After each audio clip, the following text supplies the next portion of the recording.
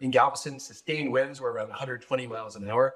But the really deadly part, the reason it's the deadliest disaster in U.S. history, it pushed this almost 16-foot wall of seawater across the island. And if you've never seen a storm surge, it's like a raging river that just tore up much, or I should say most of Galveston. And I think a lot of the people that died, the 6 to 8,000 people that died on the island, mostly were drownings from the storm surge.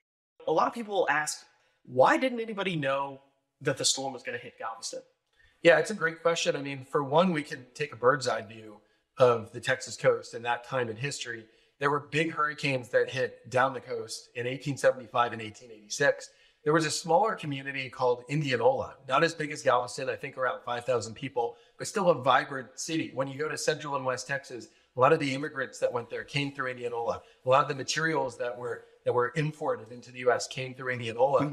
Indianola was hit directly by these storms in 1875 and 1886. You can go down today to Matagorda Bay and see the steps to the old Indianola courthouse that are still in the bay. Indianola doesn't exist anymore. It's a ghost town. And so, interestingly, both of those hurricanes flooded Galveston substantially. In fact, the 1886 one put about 9 feet of storm surge into Galveston. It would have flooded most of Galveston Island.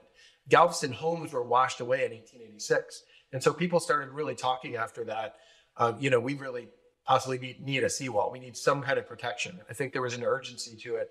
But, once you go a few years with weather like today, where it's 82 degrees and sunny, you start forgetting about hurricanes. And so on the bird's eye view picture, it was known that there was this vulnerability to hurricanes for different reasons. I think they felt like Galveston would be protected and not really damaged. They had seen the fringe of hurricanes before, but never really saw a direct hit like they did from the 1900 storm.